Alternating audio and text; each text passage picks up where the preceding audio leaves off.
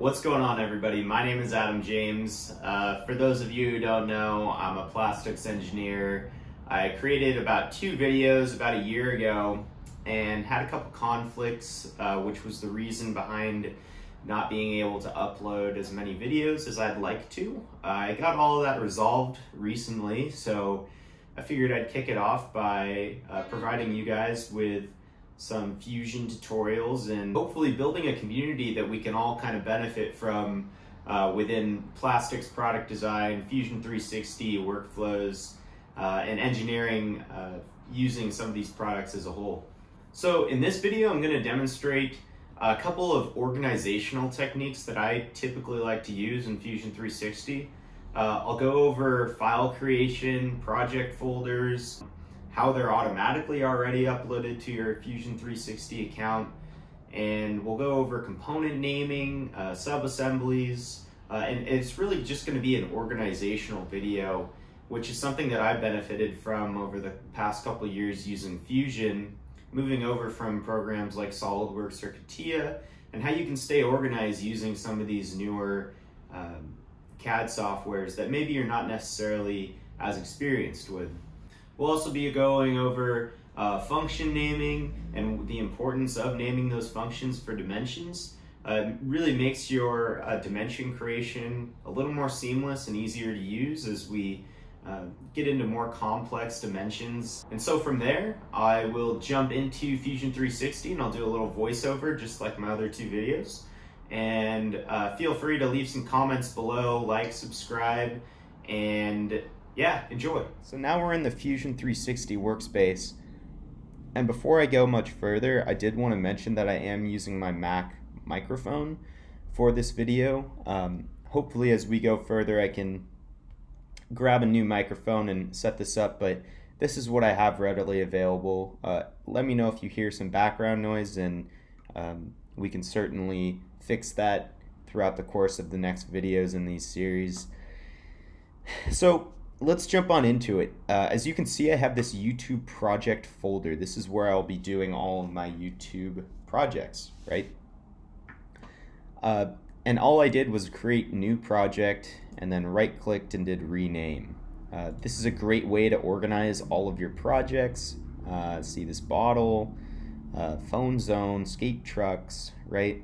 So when you're starting a new project, you always want to do new project, create new project, and then right click on it and rename it. Otherwise, you're gonna have to do it later down the road, and some things can just kind of get out of hand, and it's a great way to just stay organized. So we'll double click on the YouTube project folder, and as you could probably already guess, I've got this plastic bottle assembly. So we're going to be working with a plastic bottle cap and the bottle. And in here we have plastic bottle assembly.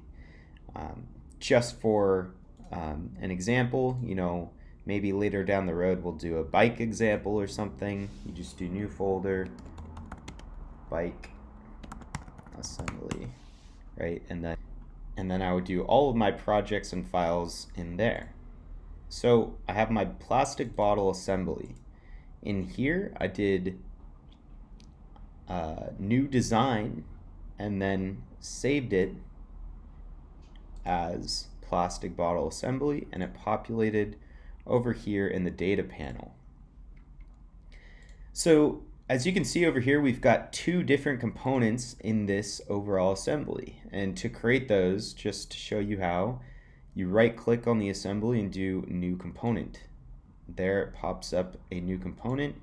You can click it twice slowly and then say, geez, I don't know what else goes on a bottle. We'll just do wrapper as an example, and we'll delete that because we do not need it.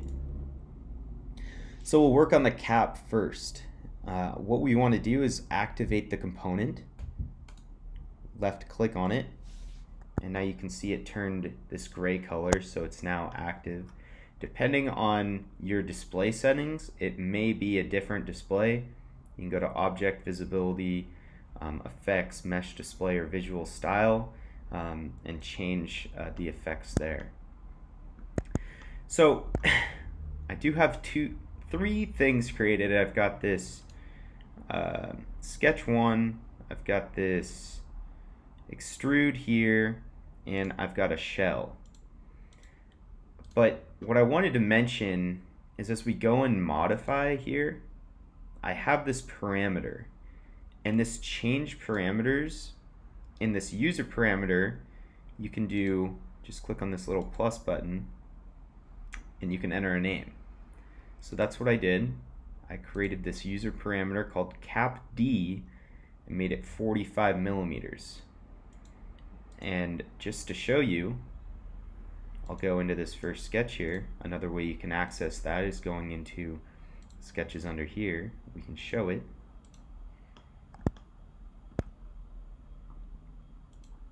Right click, edit sketch, and you can see it's got this little function 45. So what that means is I had already previously defined this function as 45 millimeters as the diameter.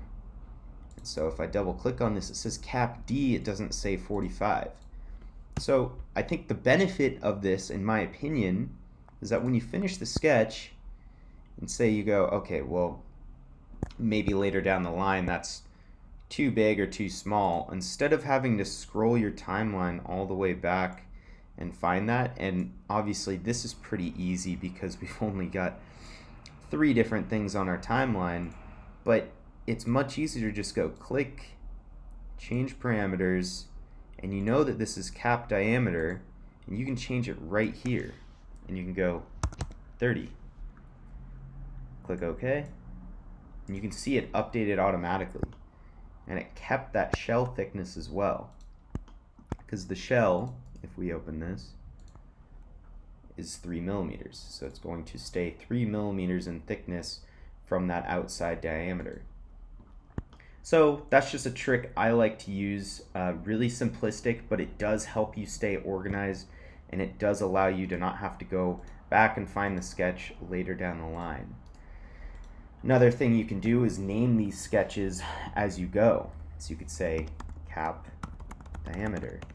So if you maybe forget to do the change parameters or put a parameter in for that dimension, you can go look through all of your sketches and then go, okay, I'm going to edit the cap diameter sketch, which I know is this sketch because I named it cap diameter early on.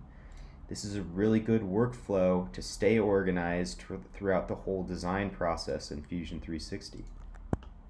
So I'll do a little bit of modeling here. We're just going to give this a little thread for cap. I always like to have it modeled. I think it looks better, of course. And we will give this a fillet. Quick little fillet here. Okay, 3 millimeters. Looks pretty good. Great, so there's our cap. Then we're going to create our bottle. So again, this is our entire plastic bottle assembly, right? We've got our cap. Now we need to have another component. And why I really like to do this is because you can reference this cap geometry to create your other bottle instead of jumping back in between different parts for dimensions and whatnot. So if we activate this, we go, okay, we're just going to use this plane. Makes it really, really easy to stay in line with all those previous dimensions. So we'll create a sketch on that bottom plane. C for circle. Just going to make it large enough. Again, this isn't necessarily a modeling tutorial. It's just to get you guys familiar with how to stay organized. Again, I didn't even label that under user parameters, but what I can do really quick is go into sketches. Oh, let's extrude this really quick. Extrude that. And this is the bottle diameter, right? Perfect. You can also rename your features. So you can say bottle height, which which is really convenient because if you go over this, you know that this extrusion is the bottle height. So when you're going through your entire timeline, I know there's only 2 items here, but for some complex geometrical parts, it really helps to then go, okay, this is the bottle diameter sketch, and then from there, this extrusion created the height of that bottle. You know, you could have also done a revolve and then renamed that feature as well. I know this is a little tedious, but believe me, it helps in the long run. It really does. So we've got our cap, activate that, got our bottle, activate that. We'll give this a little radius as well. Make sure this is activated. Give this a tiny little radius. And then we can activate the entire assembly. There we go, we've got our cap and bottle. I know this looks absolutely awful. In fact, if we do section analysis, say on this front plane here, yuck, this doesn't even go through it. This is not even hollow, but that's not the purpose of this video. So this is a really good way, and then what we do saved.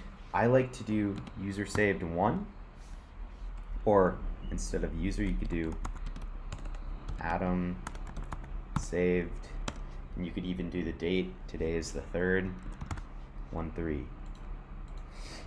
And then as you go through your revisions, you can see history. Oh, get out of here, Siri. Atom saved 1/3.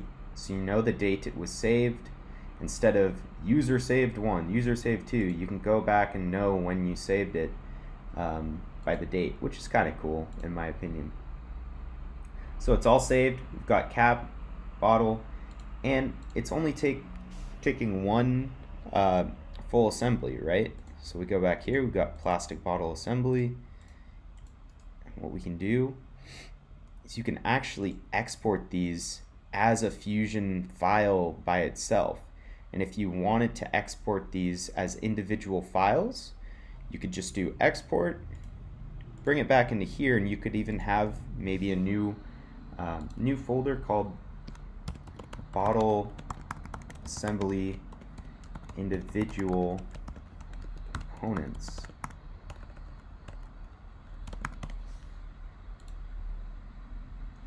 And maybe we go